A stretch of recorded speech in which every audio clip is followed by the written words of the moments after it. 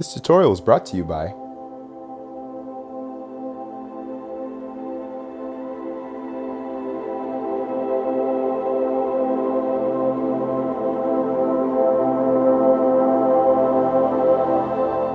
Hey, what's up guys? My name is Josh Enobakhare and welcome to Olufemi Tutorials. Hey, what's up guys? In this video we're going to talk about hotkeys.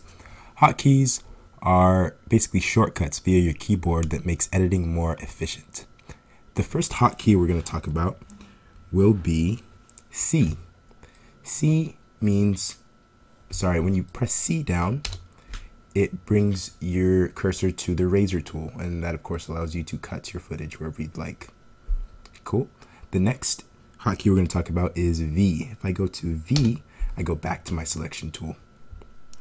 Next one is Control Z. Control Z is undo. Control X is to cut.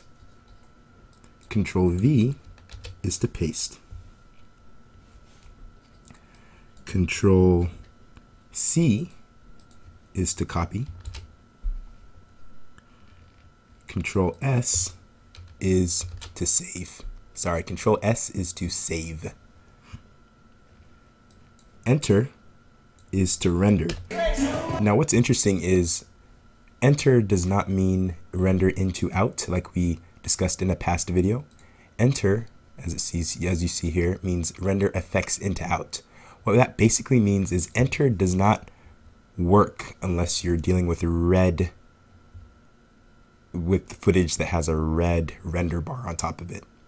So unless your footage has a red render bar on top of it, when you press enter, it's not going to render. Nothing's going to happen, which is why I never use enter for when I'm rendering. I literally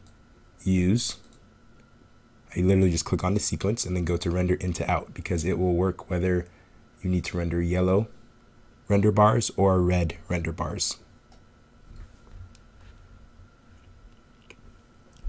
The last hotkey we're going to go over is I and O.